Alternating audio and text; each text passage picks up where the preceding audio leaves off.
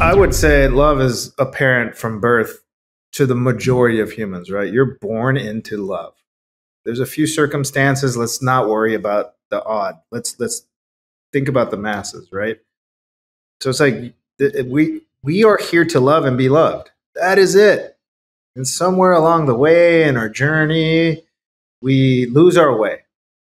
And part of that is in America, love is more about romanticism, right? Rom-coms, Valentine's Day, roses and chocolates, and like those are gifts. Those are acts of service. That is showing that you love someone, yes, but more in the romantic sense.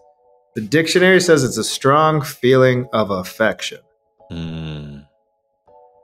Does that sound like the definition of love? No.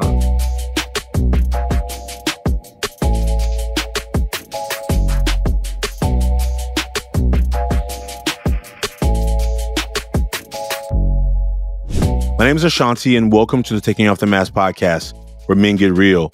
Men of all ages and backgrounds come to this space to talk about these masks we wear.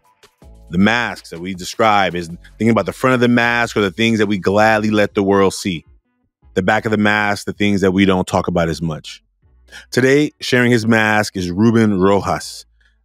Today, I want you to know, the episode you're going to hear right now today is Ruben's birthday. So the day before Valentine's Day, the day of love, and love is such a huge part of this episode. Maybe you can think about who you love. I mean, when they think about Ruben and not only his bio, but all of the work he's been doing, it all started with love. You know, he traded his suit in for a paintbrush. He began transforming blank walls into canvases. I'm gonna read some of the bio because it's such a beautiful kind of words. And I don't know for those of you around the world who've seen his work, but love is the basis. I've seen his mural in Oakland that has been, I've driven by it many times, and I've always been driving to capture it. But it said, "Love me before I'm gone." And I remembered the words. I just had never caught on to all the elements behind the words. It's a Post-it note on an earth. And the earth is saying, "Love me before I'm gone." Love, love, love. Man, I'm really excited that you're going to hear Ruben talk about his own mask today. As an artist, as a man who changed his career to decide that I'm going to pursue my heart, with the element of love being the theme of it. Today, the messages provided by these murals are uplifting communities all over the world to create public and new dialogues. As an artist, muralist, and designer, Ruben's mission is to inspire others to live through love. Using the urban landscape as his canvas, Ruben encourages communities to change for the better through optimism and collaboration. These once vacant walls, now vibrant reminders that inspire those who see them to dream big, feel beautiful, live in possibility, and to love. You got one in Oakland, New York, from Florida to Mississippi. He's a TEDx speaker. Look, all those things are in the bio, but I want you to just know the essence of his work. Like when I drove by this mural just the other day again, it was like all the more of the elements came out. Like I knew the words, "Love me before I'm gone," because I thought about it in so many ways of not only the young people we work with, but the young men who we work with and people in our lives who have moved on too fast, who have left too soon. Love me before I'm gone. Maybe you're thinking who you're telling that to. Maybe you've been asking, reaching out, connecting. Maybe there's some love gap in your own soul right now. I don't know where it is for you. I can tell you for me personally, and you hear me talk about it in this episode, grief is a heavy one. And so you're going to hear me talk about some grief things that I'm carrying. But man, so great to be in this conversation with Ruben Rojas. We have made several attempts to get this conversation going, and I'm so glad. It's perfect timing that we get to release this episode on the day of his birthday. If you haven't seen one of his murals, go check out his work. We are so excited that you get to meet Ruben Rojas through the Taking Off the Mask podcast. Thank you so much for being a part of this journey with us, folks. You can make your mask at millionmask.org. And please enjoy today's episode. We'll see you soon. Ruben Rojas, welcome to the Taking Off the Mask podcast. So glad to have you. Thanks for having me, Ashanti. Appreciate it. Before we recorded, you told me about this piece of art that you have in Oakland, and I'm so excited to go see it now again with new eyes in the downtown area. To remind me what the quote says on the wall, on the big wall. It's like 10-story painting. It says, "Love me before I'm gone." Yeah. How powerful! How powerful! Yeah, it's a post-it note on planet Earth, but it's the Earth telling us, "Hey, love me now before I'm gone." But it also applies to us. At the end of the day, love ourselves before we're gone, love our family before we're gone, love our friends before we're gone.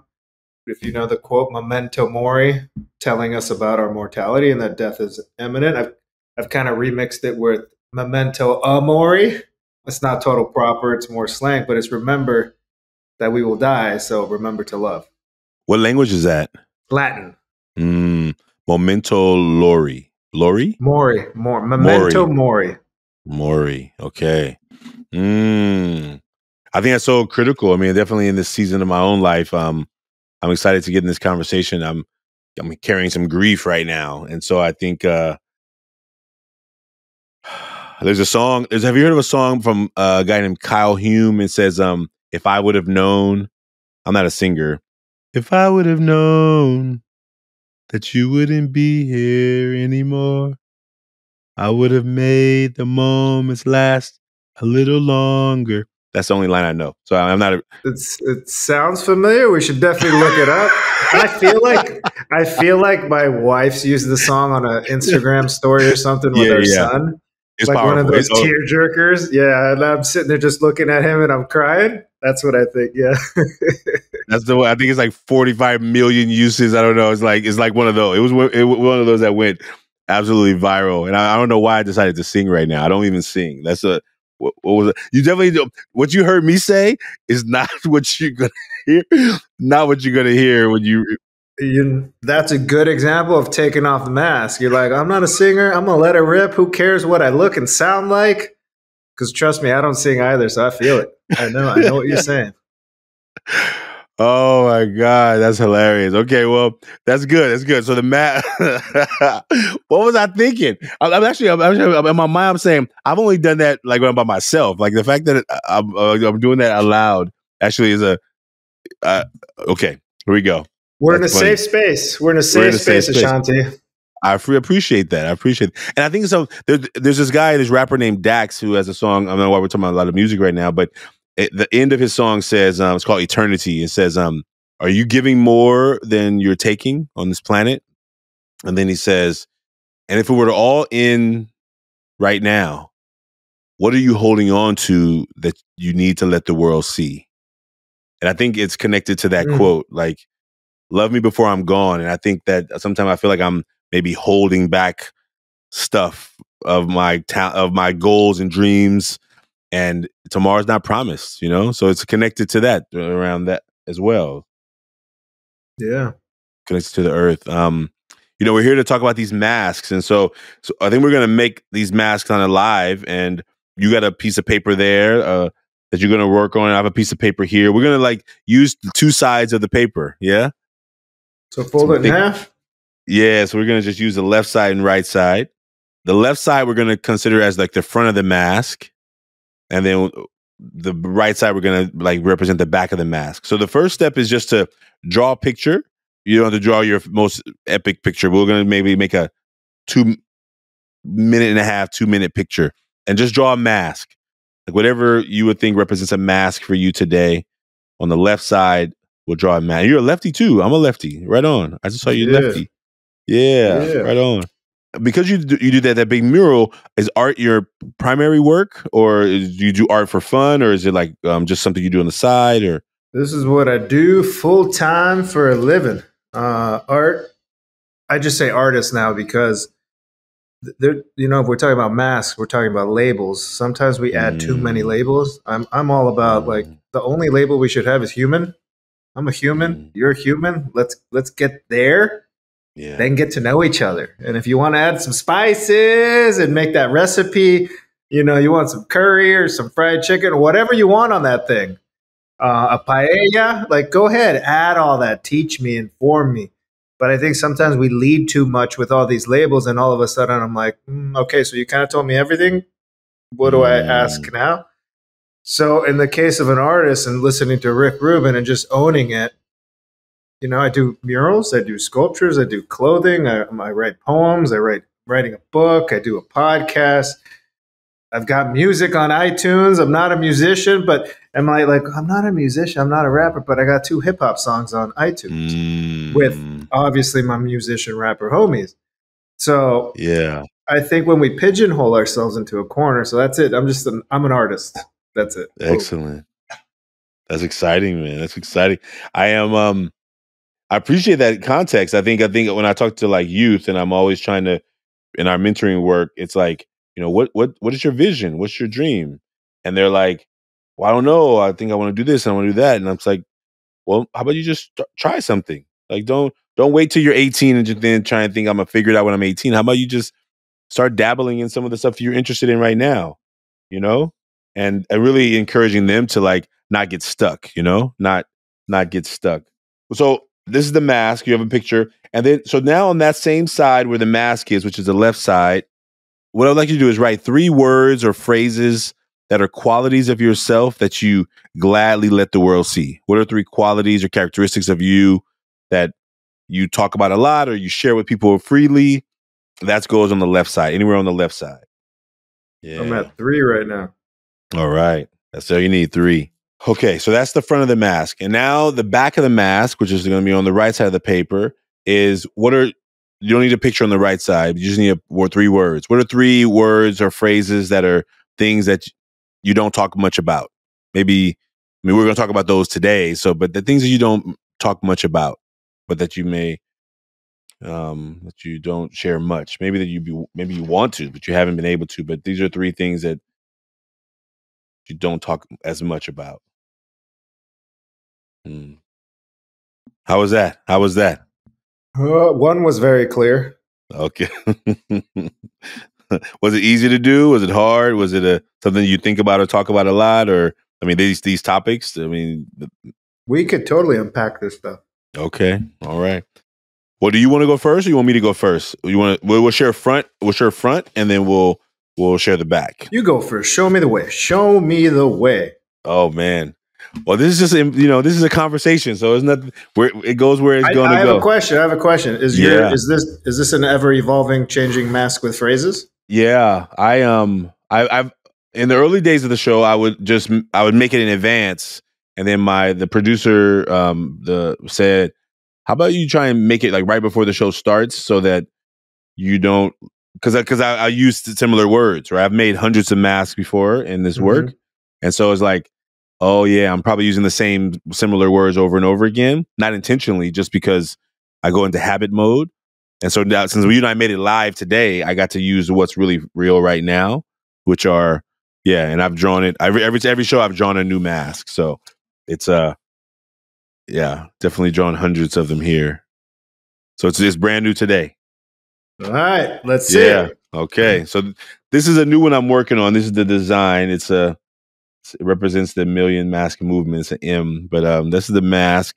And the words I wrote today were funny, and I wrote serious / hard work. I'm serious about hard work, and caring. And I wrote funny first. I don't know. Funny first came. I haven't used funny in a long time because I've been so busy. I haven't really had a whole lot of time to laugh lately. I love laughing. But because I've been working so hard, I'm just kind of like nose to the grind. But something maybe he's trying to sing today, which is actually pretty funny for me, because if you know me, like, Ashanti doesn't sing. Like, I'm not going to be singing for no TikTok. I'm going to be dancing. I ain't going to be doing none of that stuff. But the fact that I did that it's not even planned, is actually, it's kind of hilarious. And I don't know why. I don't know where it came from. So I'm going to explore that today. But hard work, serious, caring. I think caring, sometimes the caring, I think, and it's interesting, caring is last. I don't think I show caring last, but I think more people see the hard work. And so sometimes people don't, like, young people in my work, they sometimes hesitate to like reach out when they're thinking I'm so busy. I'm like, dude, I'm never too busy. Just call me. Just text me. Like, like, I think because I'm always busy, that sometimes it seems like I'm too busy, but I care way more about people than any of my business, but that's That's the front. That's how the front shows up. The things I let people see. Cool. Yeah. And we're gonna have to do a dance now to unpack that. See I would rather sing. I'd rather sing. I mean, I definitely ain't dancing. I got a bad hip. Right now, which is actually, oh wow, ironically, you just said that. It'll come up when we get to the back. But yeah, no, I go. I won't be, I mean, if I'm gonna be in the middle, I'm gonna be in the middle. If I dance, I go to a wedding. People be like, they be at that wood thing on the floor. People trying to, hey, come on, and we dance on the edge. I said, let's go to the middle. I'm not dancing on the edge. I have everybody watching me dance. I'm gonna go to the middle always. Like surround me, hide me, get me in here. It's also like, give me that love, though. There's energy in there too, right? I just don't want. I just don't have no skills. So I just want let's go to the middle. I'll move. I'm down to move, but there's no skills in connected. Just gravity and a little beat, Sometimes the middles where the break boys start breaking up and create the dance competition. So maybe and then I'm out. And then I'm out. Oh, they do. And then I'm out. I'm like, yep, let's move on ourselves to the out, because I'm definitely not gonna be dancing in the middle of a circle. You're like, pee break. It's potty time. I'm thirsty. Let me go get a drink. Oh man. That's funny. That's funny. Well, you're first. You're up. You got the front now. The front now. So this is my mask. Oh wow, nice.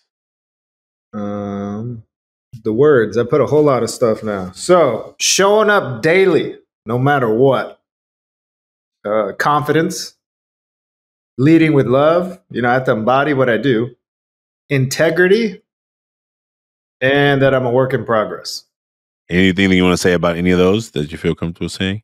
Front facing, I mean, some of them are obviously your characteristics, but I would just say this is who I am. It's not a character or a persona. These are like values and things. So I get, getting to this point, this is me. This is what I am. This is who I am. So awesome. Thank you, brother. All right, well, let's take a deep breath, and we're gonna go to the back then. Okay, so here's the back. Grief, health worries, and get more efficient. I'm really, so I'll start with grief. And I was writing, I was like, how do you spell grief? I think I run away from grief so far, I don't even think I know how to spell it. Like I think I'm dealing with some grief. I lost my cousin a couple of days ago. Oh, I'm sorry. And oh man, it was a shock, and he's working on his PhD. Oh man, we talked right before New Year's. Like it's almost like one of those shocking ones. My grandmother passed a couple of years ago. She was 98. She was on hospice for 1 month, so I knew it was coming. So I had a little time to prepare, even though it can never be prepared. But I've been suspending her grief, and I really decided this month that I was gonna start doing some work on it, because it's only hurting me by not really fully processing it. And as soon as I started processing hers, then his comes, and I'm like, God dog it. And so, being busy every day, trying to get stuff done, trying to be a social entrepreneur, running a nonprofit, and then trying to make time for myself. It seems so complicated. I don't usually focus on my stuff. I'm always trying to work on others. Not work on others, but help others, so putting ourselves to the side in the name of being in service, because being in service is one of the most beautiful things we can do as humans. Yeah. But there's two sides where being in service goes wrong. One, for the show, the accolades, and an expectation, or two, ignoring stuff going on with you so we can hide it by being in service to others. 100%. 100%. And that's the thing with the health worries, right? Like when you said dance, I'm like, oh yeah, I like to dance. If I went to a wedding today, I would probably not dance. I'm like, my hip is in pain. And I'm like, oh, I got to get that taken care of. Oh, I got to get this insurance thing taken care of so I can go to get it taken care of. And it's kind of like, just like, okay, get more efficient is that context of that too. Like, okay, when am I going to stop? I got to call the people in daytime. So I got to stop something in work. I got to make time. And it feels like every minute is just like filled with stuff to do. And I've oftentimes, so it feels like that I let things pile up, not because I'm trying to be irresponsible of my health, but because I'm at work every day and I got things to do to make this nonprofit keep running. And it often seems more important, although I know that without your health, you can't do anything. Intellectually, I know that I got to get this thing insurance taken care of so I can go to the doctor and take care of this hip. Yeah. I know that. I'm smart enough to know that. And then it gets to the realities like, oh, but we got this grant due and we got this grant report due and I got this thing. And so it always, so it's just making locking in intelligence with also self-care and believing that I deserve the time to take care of me too. And I think oftentimes it's connected to that. I mean, we all innately know everything that we should do. It's just we quiet that voice and make other things more important. It's always interesting why, because like having these conversations, I mean, I can say all kinds of things right now, and then I'm always in the back like, but why don't we say it to ourselves? Right? It's like, oh, yeah, I know. Because it's very easy to say, hey, Ashanti, if you don't take care of you and your health, the nonprofit and everything you're doing is going to fall apart if you can't keep it up on your shoulders. So it's like, okay, we know this, but I still need to push through and keep it on my shoulders. And hopefully this hangs on a little bit longer. It's like, yeah, where can we be more efficient, pick the right time? Because we're always running out of time. That's right. You know, I get it. So, yeah. Yeah. So I will be dancing today, but hopefully in the next time we have a conversation, you'll be like, how'd that go? And I'm like, oh, I'm healed. I'm healed and I'm healthy and I'm ready to dance somewhere in the middle. That's it. We'll stick with the shoulder shimmy. I can do the shoulder.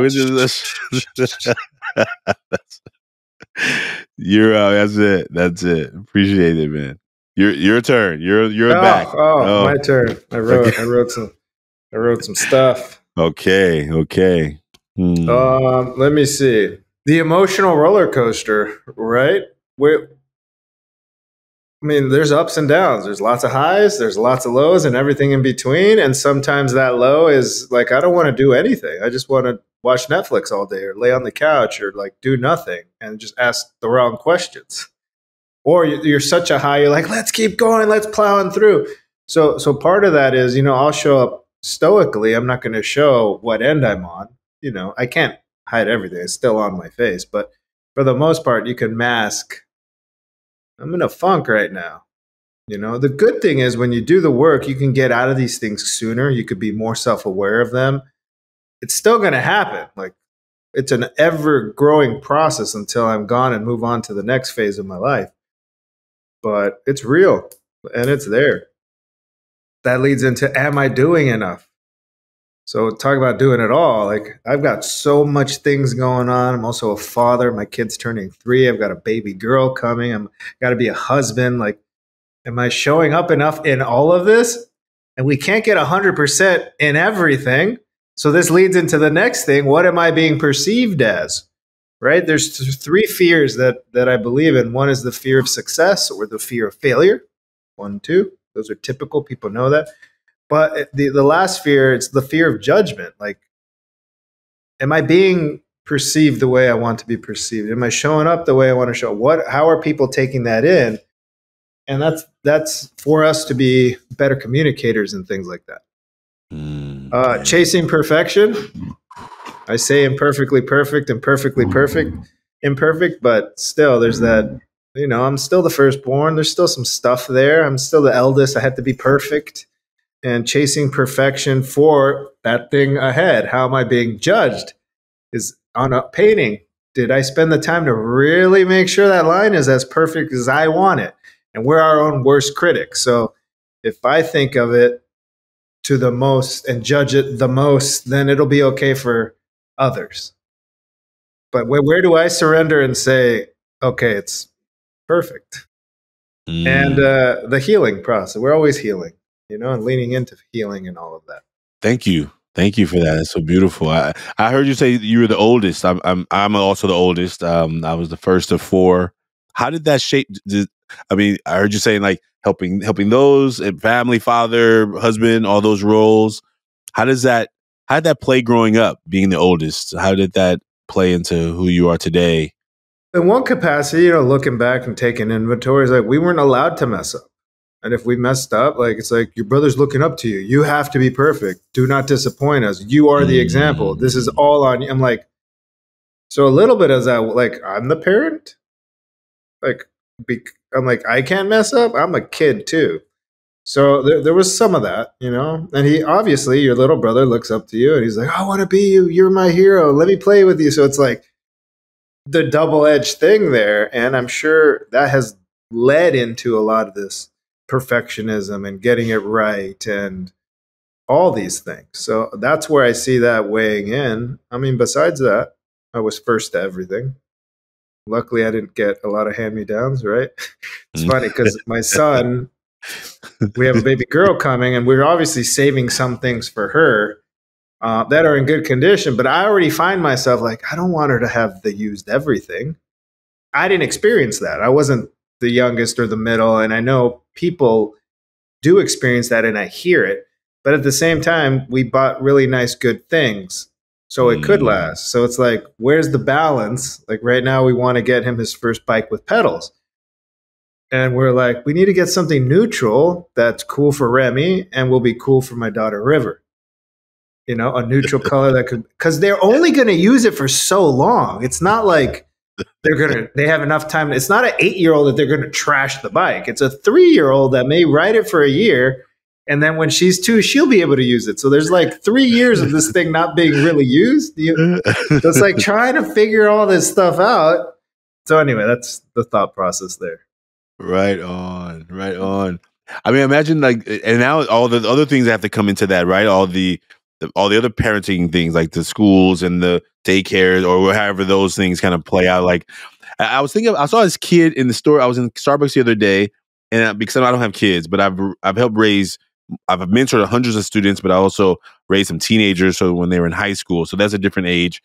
But I was watching this kid run back over to the little thing at Starbucks, the little thing where all the drinks were, all the colorful things, and the kid kept running back over, and the mom kept going, and then the dad would go, and then the mom would go. They would take turns. And I was like, they can never stop.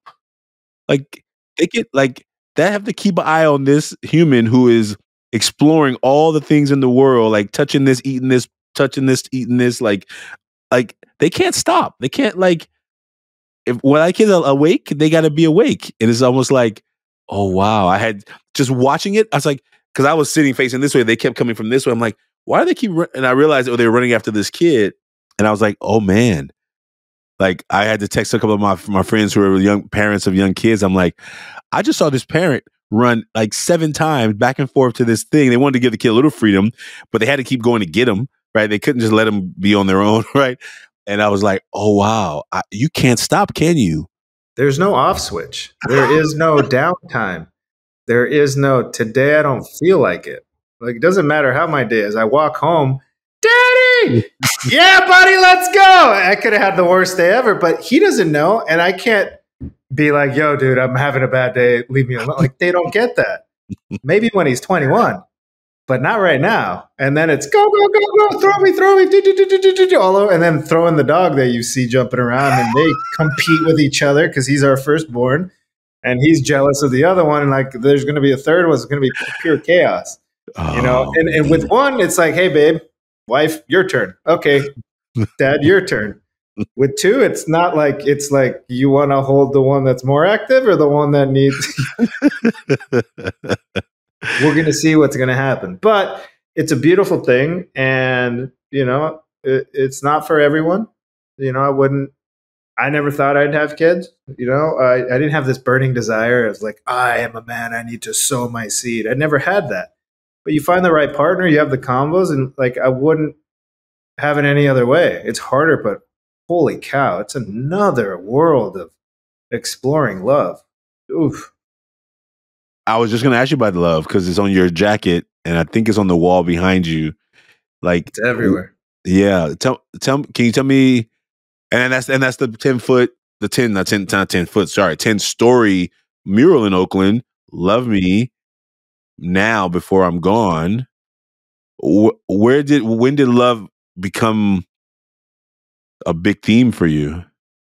I would say love is apparent from birth to the majority of humans, right? You're born into love.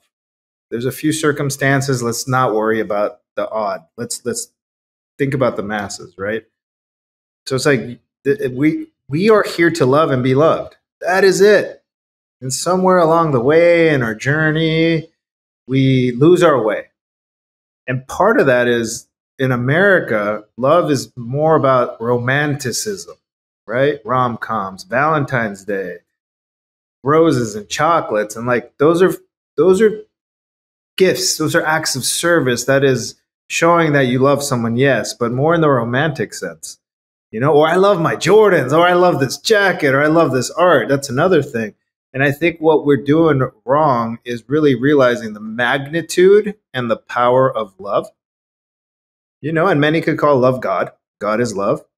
Mother Nature, the universe, another energy, whatever anyone really believes in. And I don't think there's a definition, not an appropriate definition. The dictionary says it's a strong feeling of affection. Mm. Does that sound like the definition of love? No. That to me sounds like the definition of attraction. But, I'd say it's undescribable or undefinable, and it is what you needed to be in the moment. I also do say that it's not a sacrifice. You don't have to sacrifice yourself to show love. There's moments where you sacrifice, but I also think when you sacrifice, you're showing your humanity, right? Because people would compare Jesus' sacrifice or Mother Teresa or Gandhi as ways of showing love. And that is a way of showing love, but it's more than that. And it's choosing love and leaning into love. Love is looking in the mirror and looking at yourself and saying, I love you. So somewhere along the line, I've went all over the place in my journey, lost that, found it, found myself in an auditorium yelling, I am love in front of 300 people one day. I've always been an artist, so I like drawing 4-letter words, a lot of tagging and graffiti style artwork when I was growing up. So I just started using it just like some of the other 4-letter words. Time is another word I used a lot. Or ticker around time, tick, tick, tick. So things like that. Power, that's a 5-letter word. So like just strong words. Yeah. And ultimately, I'm trying to simplify this human journey into we either operate out of love or we operate out of fear. And that's it. I'm not saying that fear is bad, but living from fear is bad.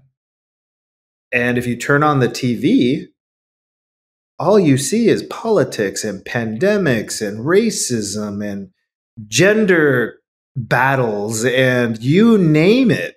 So of course we're going to think, oh, this world sucks. There's no love in it. And you're living in fear. You're in this state of fear and stressed out and anxiety and cortisol and all that.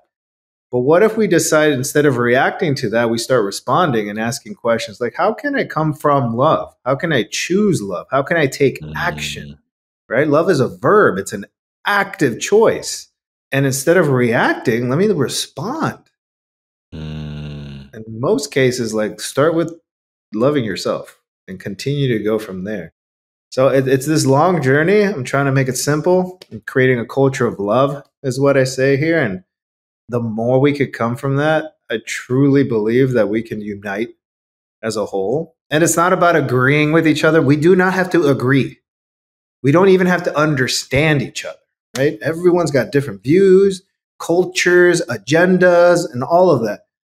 But if we could align that we're human and that we're seeking love and willing to give love, let's start there. Man, that's so huge. I appreciate that so much. And I think what I'm seeing with our young people in our work is that idea of like, I'm a middle school club going to start in a couple of hours. So today they're making a thing for somebody in their life who they love. They have to do this little handprint and they're going to draw it in color.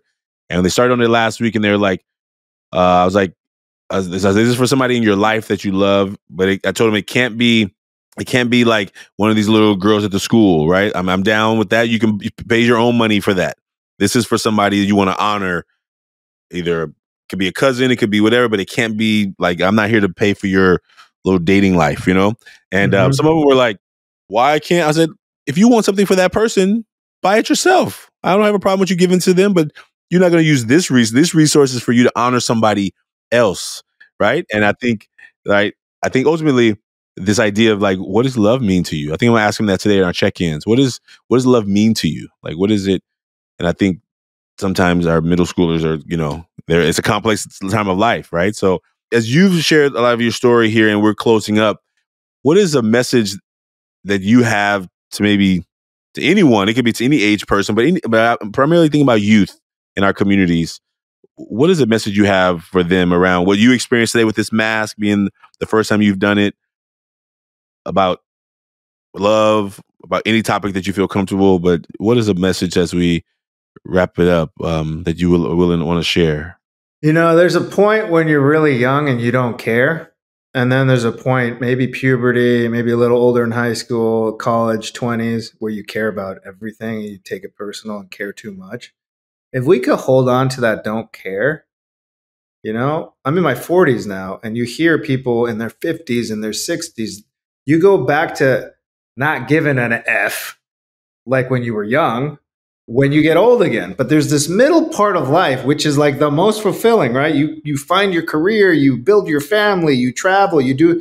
If we didn't give an F here, imagine how much more fulfilling our life would be. So I would just hope, like, hold on to who you are as long as you can and keep holding on to it, because the masks are going to come on, right? There's code switching. There's all kinds of things that we do to feel accepted, to feel worthy, to feel belonging, to feel like we matter.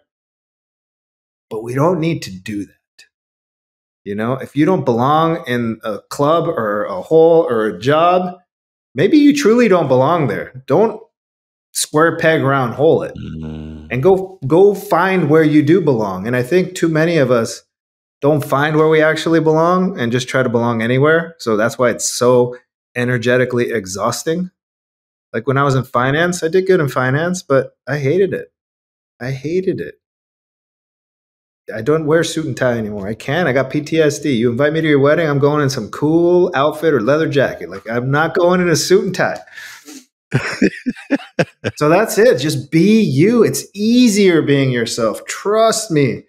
And I can say this from my own struggles of trying not to be me, because it's exhausting to try to be something else, And at the end of the day, the truth is people are attracted to your difference and uniqueness.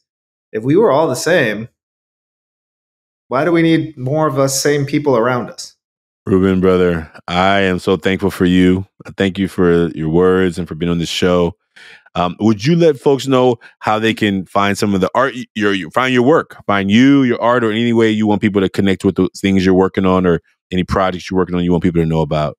Yeah, but mostly, my website, Instagram, you could just Google my name, stuff will show up. We just did this real cool ongoing project with the NFL. Season 1, we did kickoff. We just dropped hats. They say choose love, 6 different teams. Niners for you Bay Area folks. The Raiders did move to Vegas. We did do Raiders, but they're in the Super Bowl this weekend. But anyway, Ruben, not the sandwich. Don't spell it wrong. It's RUBENROJAS.com. Awesome. Well, we'll put that in the show notes, and maybe we may even have to put out a couple of hats to show folks what they look like. I don't have one, but I'm going to find one. So here's one of the Rams ones. Hey, you're in LA. There it is. Okay, choose love. The inside. These are with new era in the NFL. But yeah, there's always cool stuff going on. This jacket like this are on my website, hoodies. At the end of the day, if we lead with love, continue to show people love, I know you have the Million Mask Project. At some point, I had the Million T-shirt project, and the thought was, if 1 million people wear love, and let's say on average you walk by 30 people, just the average. I think that's a small number. There's probably people that don't walk by anyone for a really long time, so let's pick 30. So if 30 people see love, that's 30 people. Times 1 million, that's 30 million. Do you not think it's more contagious? Like, oh, instead of being snipey at my barista that's making me coffee because you're running late to work and there's a long line and it is what it is, just say, hey, I'm running late, but I'm going to show you some love and grace. I'd appreciate if you can hurry up a little, but I'm here waiting, instead of saying, hey, hurry up, I'm late. You know, that's love and fear. That's the respond versus react. Yeah. So I truly believe that if you continue to see the message of love, the murals, everywhere I put this thing, you're just reminded that, oh, I can choose love. I can live through love. I can lean into love. I can put the lens of love on. Like anyway, you get it. Ooh. Well, I'm thanking you, and our middle schoolers. I'll let you know how it goes with them today. We're gonna talk about love today, which is gonna be probably ironic for middle school boys. So, brother, thank you. We're gonna put all that in the show notes, folks. Ruben and I showed our masks here publicly. You don't have to show yours publicly. You can make it anonymously at millionmask.org. And Ruben, again, thank you for being a part of the Taking Off the Mask podcast. Thanks for having me. Thank you, brother. Bye, folks. See you next time. The Taking Off the Mask podcast is produced by Ryan Louie and graphics by Kelly Wong. Guests are managed by Dan Paloma, and the podcast is edited by Samuel Matingo. We'd like to thank everyone who's been a part of the creation of this podcast, and for every guest that has been a part of the show, you are now a part of the Taking Off the Mask family.